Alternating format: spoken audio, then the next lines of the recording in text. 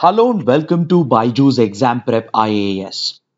Let's take up the analysis of today's The Hindu newspaper by looking at a column from page number 10 of the text and context section, which examines the continued suspension of democracy in Myanmar and its growing proximity with Russia and how these developments in neighboring Myanmar affect Indian interests.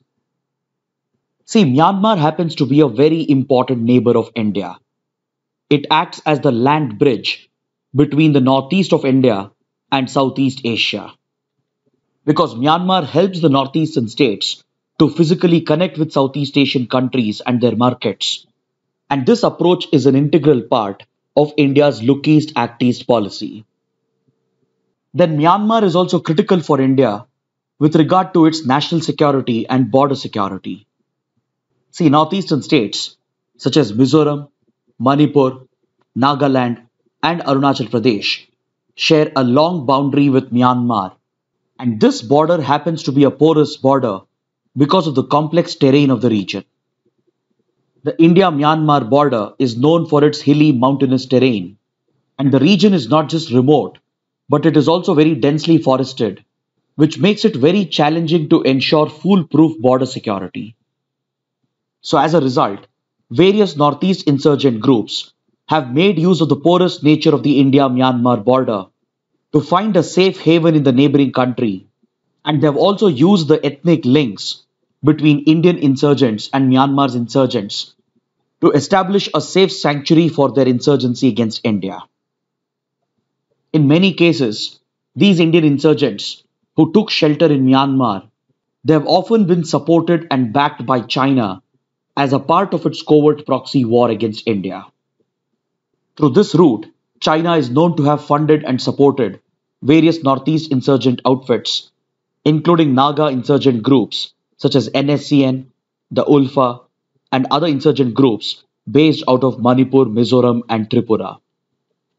Then, in addition to all these challenges, Myanmar is also part of the Golden Triangle region, which includes Myanmar, Thailand, and Laos, and it is considered to be a global hub for all sorts of illicit activities, including drugs trafficking, arms trafficking, and as well as human trafficking and money laundering. These organized criminal activities, they are directly linked with insurgency and terrorism, and the proximity of India's northeast to the Golden Triangle of Myanmar, Laos, and Thailand has enabled the northeast insurgents to easily procure arms, weapons, and drugs in their insurgent war against India. So because of all these geographical and geopolitical factors, Myanmar happens to be a crucial neighbor for India, and it has been India's top priority to maintain close and friendly relations with the government of Myanmar, irrespective of the political situation in the country. If you examine Myanmar's political history, Myanmar has gone through long periods of political instability, and quite often Myanmar's government has been accused of committing grave human rights violations. And despite this, India has consistently maintained close and friendly relations with the government of Myanmar. To understand more about this, we need to take a brief look at the history of Myanmar's political evolution. See, back in 1900s, Myanmar or Burma was also a British colony, and it eventually gained independence from Britain in 1948. Following its independence, Myanmar had a civilian elected government in place for a few years, but the country witnessed a lot of political destabilization and violence in the 1950s and 60s as a result of its ethnic wars and ethnic violence. See, several provinces of Myanmar are quite similar to the northeastern states of India with regard to their ethnic profile. They are home to several indigenous ethnic tribal groups, and post-independence, many of these tribes refused to accept the authority of the civilian elected government, and since then they have been leading an insurgency, and many areas have even remained autonomous to an extent till date.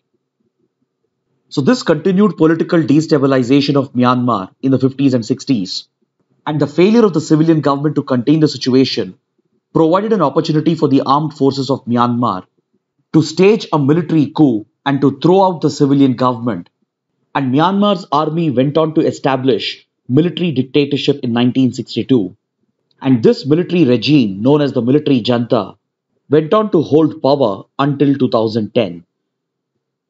Throughout this period of military dictatorship, Myanmar has seen a lot of violence, political turmoil, followed by gross violation of human rights. For example, under the military dictatorship, minorities such as the Rohingya Muslims of the Rakhine state were oppressed and persecuted by the military in association with radical extremist Buddhists, as Myanmar happens to be a Buddhist majority country.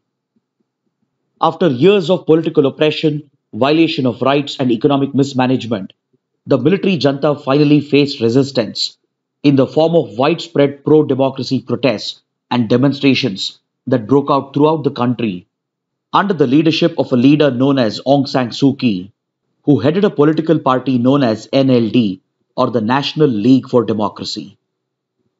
This popular uprising is also known as the 8888 uprising, as it took place on the 8th of August in 1988. But eventually, the pro-democracy movement was crushed by the Myanmar military, and following international pressure, the military junta finally introduced elections in 1990. This was the first free multi-party elections that was being held in almost 3 decades, and as expected, the NLD headed by Aung San Suu Kyi won the elections. But now the military junta feared losing its influence and control, and it refused to cede power. It immediately nullified the election results and imposed emergency in the country again, and took complete control of political power by not just dismissing the elected government, but also by placing all the political leaders, including Aung San Suu Kyi, under house arrest. Aung San Suu Kyi would remain under house arrest for at least 2 decades, which made her a popular pro-democracy leader around the world, and she was even recognized for her efforts and was awarded the Nobel Peace Prize. This brutal repression of democracy and violation of human rights by the military junta invited the wrath of the international community, and the country was placed under stringent economic sanctions, primarily led by the Western countries. The United States and the European countries under European Union enforced crippling economic sanctions against Myanmar, which continued for more than 2 decades until 2015. Finally, as Myanmar came under the pressure of Western economic sanctions, the military junta moved towards adopting democracy in 2010, and after amending its constitution, the military junta introduced partial democracy in the country. It was a partial democracy because the military floated its own political party and retained majority of the seats for itself in the parliament. Majority of the members of the parliament would be directly nominated from the military, and only a small percentage of seats were opened up for direct elections. So since this was just a partial transition towards democracy, the Western countries refused to recognize it, and they did not lift the economic sanctions. But however, during this entire period, from 1962 to 2010, there were 2 countries which were maintaining very close relations with Myanmar's military. This was China and India. Even though China and Myanmar have several issues, which we are going to discuss a little while later, China has always maintained close strategic relations with Myanmar's military junta. And since it was using Myanmar to sponsor insurgency against India, it was an absolute necessity for India as well to maintain good relations with Myanmar's military, despite the gross violations it was carrying out within the country. So because of the China factor, India maintained a very realistic foreign policy towards Myanmar, and it chose to keep away its ideological commitments towards democracy and human rights. And as a matter of policy, India chose not to criticize Myanmar's military for its internal actions. And over the decades, it also built very close strategic relations with Myanmar's government. So this partially democratic government ruled the country from 2010 to 2015. But finally in 2015, Myanmar's military junta could no longer bear the impact of Western economic sanctions, and eventually provided for a full transition towards democracy. In 2015, all the emergency restrictions were lifted by the military, and the constitution was also amended to pave the way for free elections, and it even released all the pro-democracy political leaders who had been placed under house arrest. But before conducting elections and before handing over power to an elected government, the military ensured that Aung San Suu Kyi couldn't become the president of the country. Through deliberate constitutional changes, they kept Aung San Suu Kyi out of power. But in the 2050 elections, as expected, her party NLD won the elections, and she took on the role of a nominal authority as the state councillor of Myanmar. Through this nominal role, she was exercising key decision-making powers through the elected president of her own party, who was acting as a proxy for Aung San Suu Kyi. So this transition of Myanmar towards democracy led the Western countries to lift their economic sanctions. But despite all these changes, violence and atrocities continued in the country under the hands of Myanmar's military. During the period of this democratic government, that's between 2015 and 2020, the Rohingya Muslim minorities were targeted by Myanmar's army, thus triggering the Rohingya refugee crisis, which happens to be one of the biggest humanitarian crises seen in the region. All the while, Aung San Suu Kyi and the democratically elected government remained silent over this crisis, thus attracting global criticism, and there were even calls in the West to withdraw the Nobel Peace Prize which was given to Aung San Suu Kyi. Even during the Rohingya crisis, China and India chose not to criticize Myanmar's military for its actions, and for strategic reasons, India continued maintaining close ties with Myanmar's military. But this democracy of Myanmar was short-lived because in 2020, when fresh elections took place, the NLD again won the elections, and this triggered the insecurities of Myanmar's army. The army feared losing its influence and control to democratic parties, and it feared the rising influence of leader Aung San Suu Kyi. So the military decided to take back control again, and it nullified the elections by alleging electoral fraud. And it not only dismissed the election results, but it also arrested the political leaders including Aung San Suu Kyi under frivolous charges. Today Aung San Suu Kyi and the political leaders have been arrested and convicted, and following this dismissal of election results, Myanmar's military again declared a year-long state of emergency and has brought the country back under military rule. Following this, the Western countries again hit back with economic sanctions, and the people of Myanmar who were fed up with the military rule, they broke out in rebellion and protested against these undemocratic acts. But these protests have been met with massive force by Myanmar's military, which has formed the interim government again. And over the last 1.5 years, there have been widespread killings and human rights violations, as the political opponents, dissidents and protesters have been targeted by the army. This even led to a new refugee crisis, and several political refugees even entered the Indian states of Manipur and Mizoram seeking asylum in India. But throughout this crisis, India largely maintained a neutral position, and India has not only stayed away from criticizing Myanmar's military for all the violations it has carried out in the country, but India has even gone on to build closer relations with the government of Myanmar. India is forced to follow such a realistic policy towards Myanmar, which is termed as realpolitik, and it is forced to keep away its ideological commitments towards democracy and human rights, primarily because of the China angle. So it is in this context that the writer of the column evaluates the continued suspension of democracy in the country and how it affects Indian interests. It is also interesting to note that Myanmar has always maintained close ties with Russia apart from India and China, and in the current context, the growing closeness between Myanmar and Russia also affects Indian interests in the region. See, just a couple of days ago, on the 27th of March, Myanmar celebrated its Armed Forces Day. This day is marked by Myanmar's army as it commemorates the rebellion of Myanmar's armed forces against Japanese occupation during the Second World War in 1945. While marking this occasion, two important developments took place. One, Myanmar's military leader delivered an inflammatory speech in which he swore to annihilate all the dissidents and labeled the protesters as terrorists. This clearly points towards the path that Myanmar is going to take against any protesters, and it indicates that the political situation in Myanmar is likely to continue for the time to come. The second important development was that Myanmar had invited Russia as the guest of honor, despite Russia being isolated and criticized for its invasion of Ukraine. To understand how this affects Indian interests, it is important to take a look at the internal ethnic conflicts of Myanmar. See, as we discussed earlier, just like the northeastern states of India, several states of Myanmar are also home to ethnic native tribes.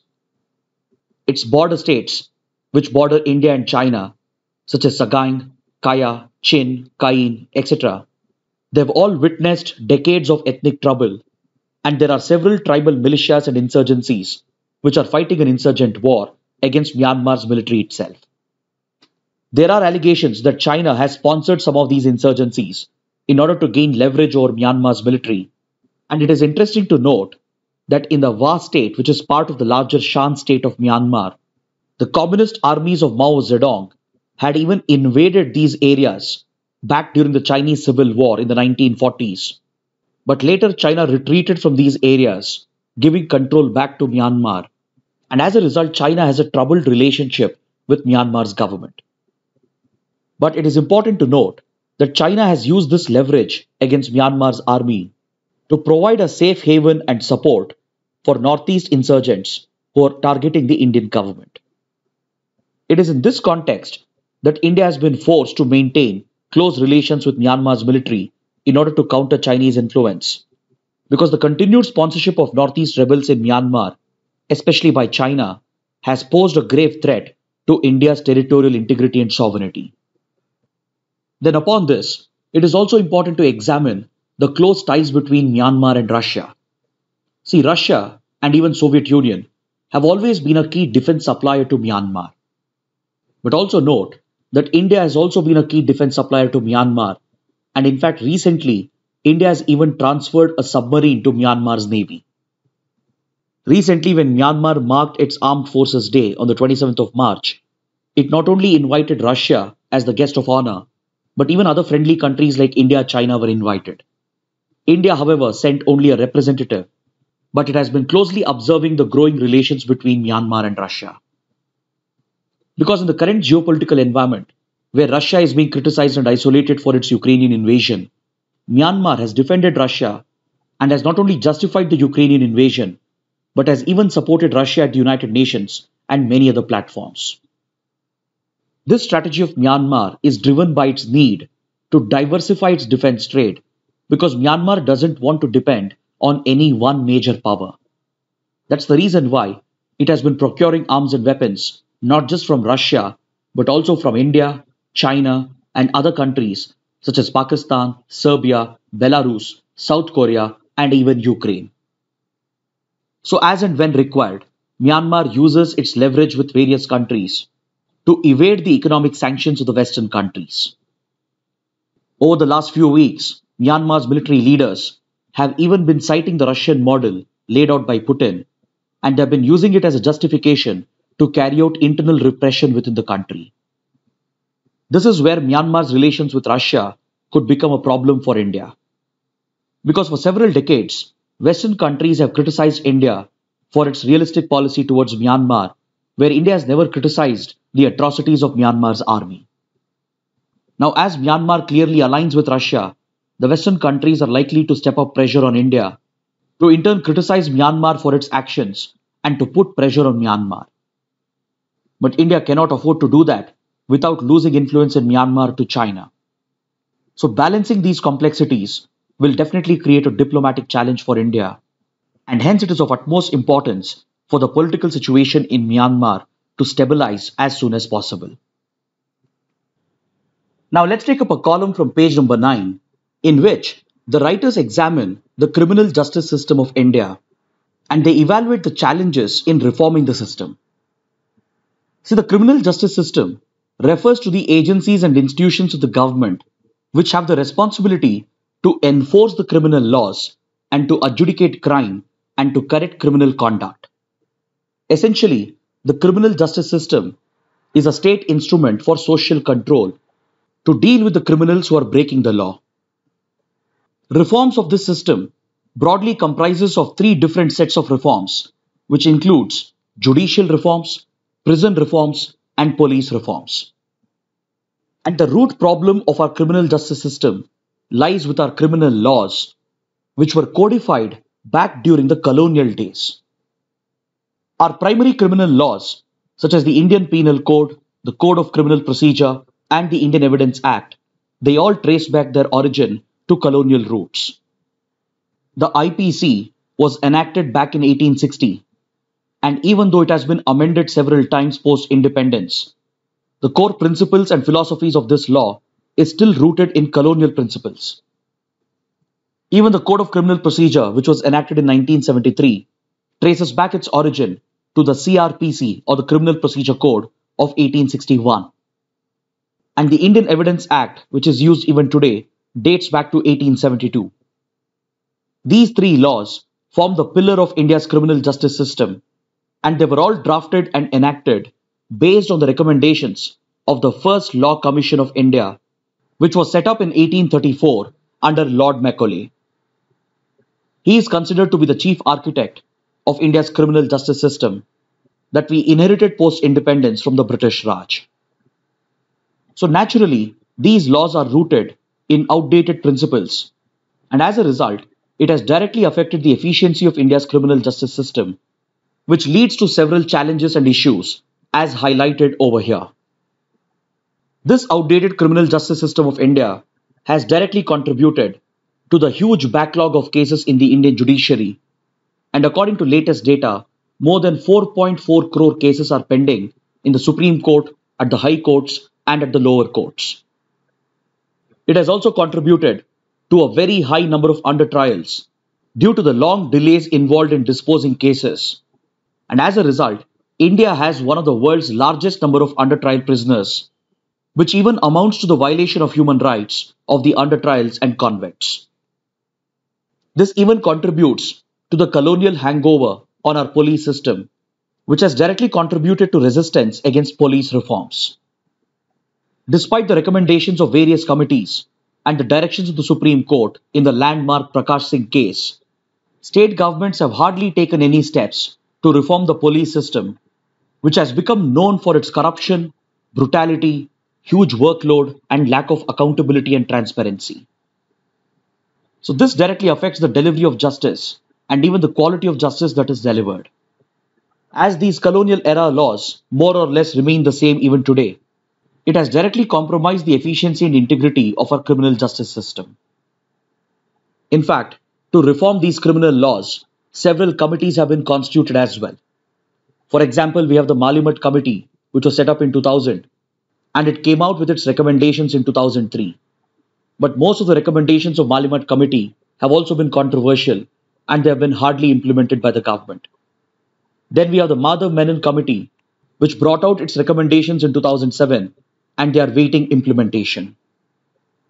Then recently in 2020, the Union Ministry of Home Affairs constituted the Ranbir Singh Committee, which has also recommended sweeping reforms to our criminal laws, citing the colonial origin of these laws. And the government has promised to make progress in the coming months to implement some of these recommendations, especially the recommendations of the Ranbir Singh Committee. Now let's look at a column from page number 8 and an article from page number 12, which deal with the BIMSTEC grouping. The BIMSTEC is an important regional grouping, which stands for Bay of Bengal Initiative for Multi-Sectoral Technical and Economic Cooperation. This grouping was formed in 1997 through the Bangkok Declaration, and it has brought together the key littoral states and adjacent areas of Bay of Bengal to focus upon economic and technical cooperation amongst the members. Initially, when the group was founded, it was known as BIMSTEC, as it only included Bangladesh, India, Sri Lanka, and Thailand. These countries were the first to come together to form BIMSTEC, and later Myanmar joined in December 1997 to make it the BIMSTEC. Then in 2004, Nepal and Bhutan were also included into the grouping, as both countries are dependent on the Bay of Bengal for accessing the sea. And eventually the name of the organization was changed to BIMSTEC, which today stands for Bay of Bengal Initiative for Multi-Sectoral Technical and Economic Cooperation. This institution is headquartered in Dhaka in Bangladesh, and the group acts as a bridge that connects few South Asian countries with few important Southeast Asian countries. In fact, the grouping wasn't receiving much attention in early 2000, and when it was about to lose its relevance, it was revived by India in 2016. Because in 2016, India had decided to sideline SAARC as it had adopted the SAARC minus Pakistan approach following the Uri terror attacks. As SAARC was failing repeatedly to achieve regional integration due to the adverse role played by Pakistan in sponsoring terrorism, India started shifting its attention towards another grouping, that is BIMSTEC. This priority shift towards BIMSTEC also aligned with India's policies, such as Neighbourhood First policy and the Act East policy of India. So today, the BIMSTEC is emerging as a key grouping that is centered around the Bay of Bengal, which is at the very center of the Indo-Pacific region. Now, this topic is in news because Sri Lanka is currently holding the chair of BIMSTEC, and it is holding a hybrid summit of BIMSTEC leaders, where few leaders are participating virtually in the summit, whereas few leaders are physically attending the summit. So on the occasion of the BIMSTEC summit, the Hindu carries a column to highlight the importance of BIMSTEC. The writer of the column argues that at the ongoing BIMSTEC summit being hosted by Sri Lanka, there is a tremendous opportunity for the BIMSTEC members to focus on development cooperation in the region. He points out that the most important development at this summit is the adoption of the BIMSTEC Charter, which will lay down the objectives and priorities of the grouping. Even India's foreign minister, who took part in an interaction yesterday with other BIMSTEC leaders, highlighted the adoption of BIMSTEC Charter as a landmark achievement, as it cements the position of this grouping in the Indo-Pacific region. At this summit, the BIMSTEC members are adding more momentum to the group as they have agreed upon several agreements and deals, and this includes the much anticipated BIMSTEC Master Plan for Transport Connectivity. This will provide for interlinking of transport connectivity routes between South Asia and Southeast Asia and will significantly boost the economic and strategic significance of BIMSTEC. India, for example, has several key connectivity projects focused on the region, including the India-Myanmar-Thailand Trilateral Highway Project, along with the Kaladan project with Myanmar. We also have ambitious road, rail and inland navigation connectivity projects with Bangladesh, which can further help us connect with northeast of India and Myanmar and the rest of Southeast Asia. India is also exploring key connectivity projects with Sri Lanka, and these existing projects, along with the new projects that are being planned under the Master Plan for Transport Connectivity, will truly promote regional integration in and around the Bay of Bengal.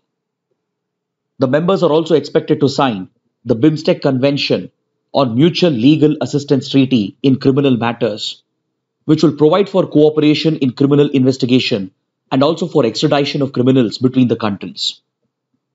This will further boost their cooperation in security matters, and they're also working on a technology transfer facility to boost technology cooperation between the members.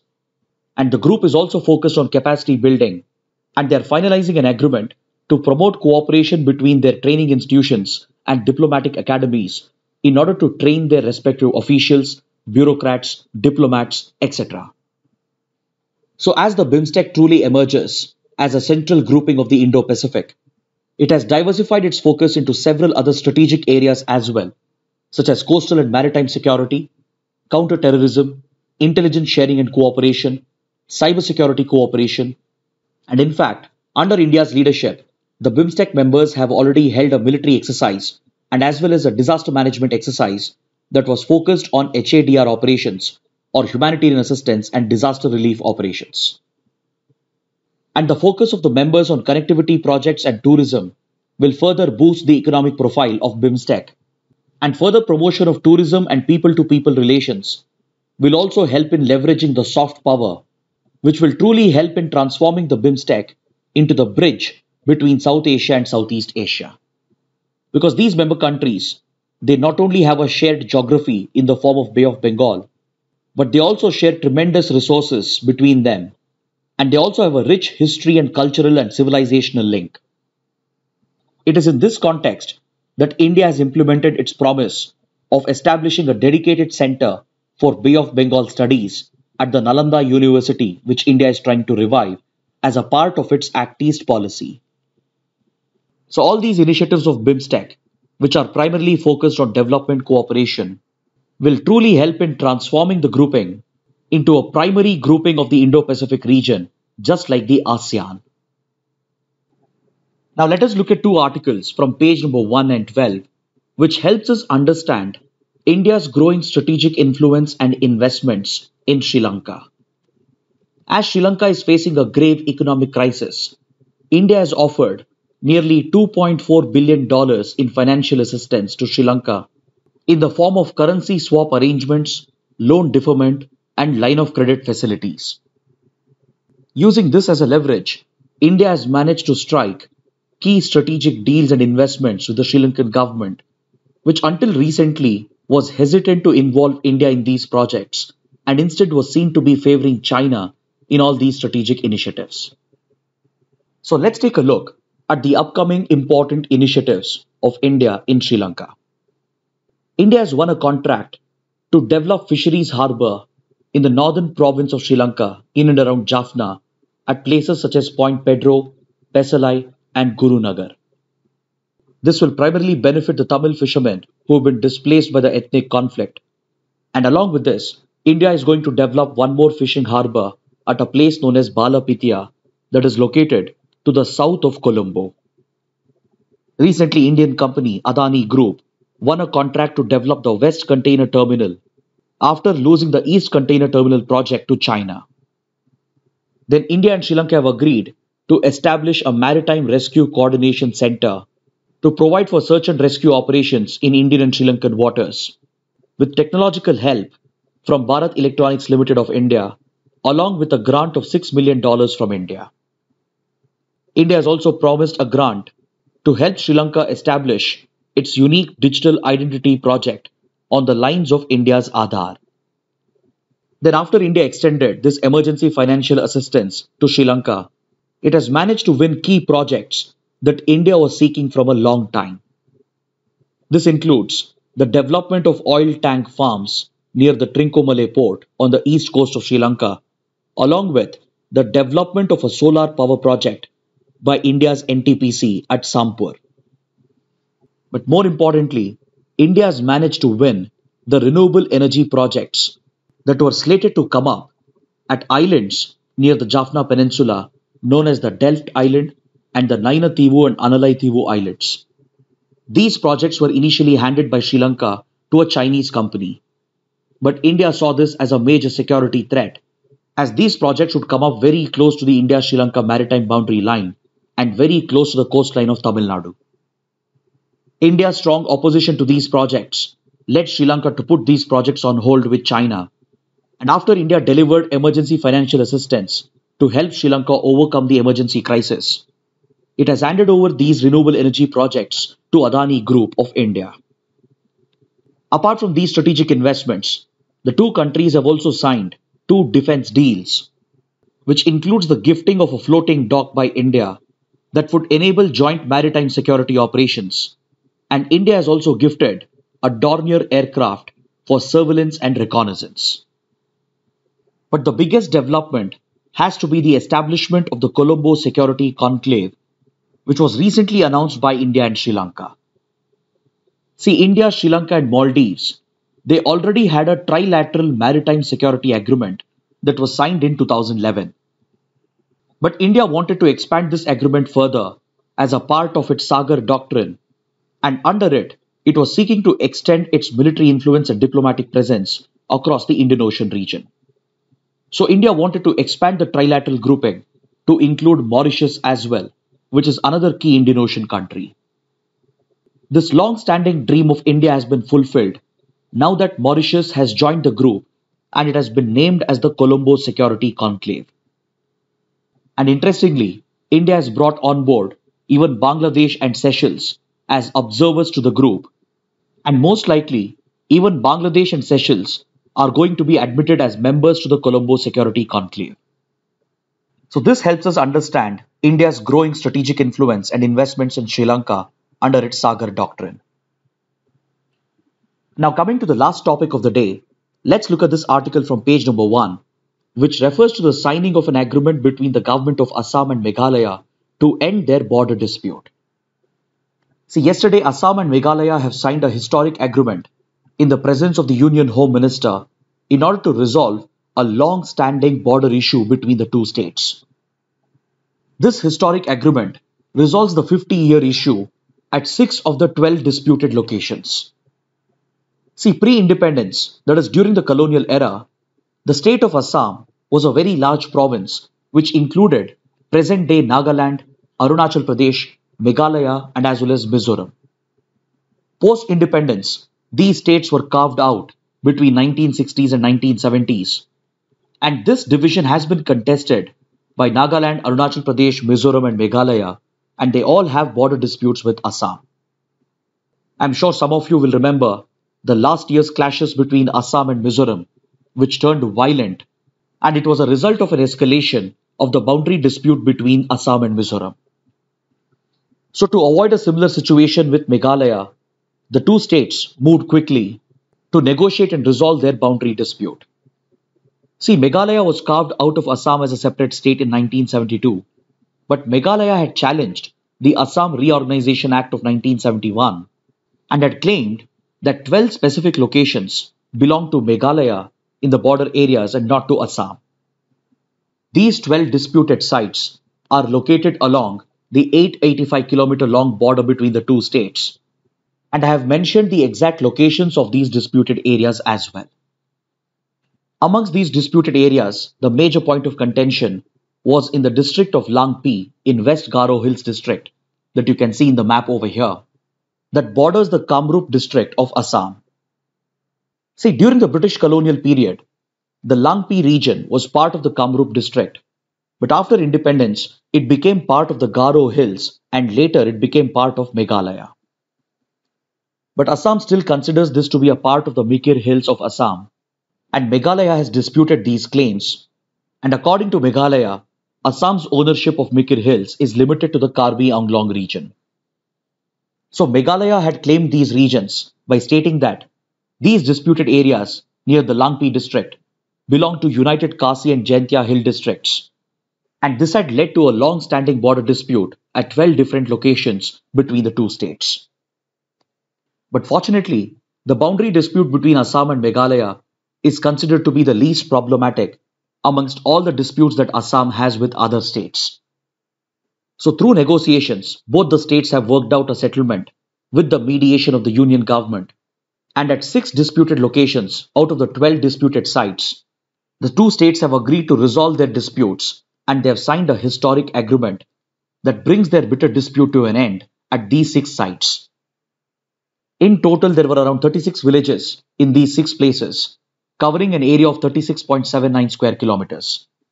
Based on recommendations of various committees of both state governments, the two states have agreed to divide the area, and as per the final settlement, Assam will get control of around 18.51 square kilometers of area, whereas Meghalaya will get full control over an area of around 18.28 square kilometers.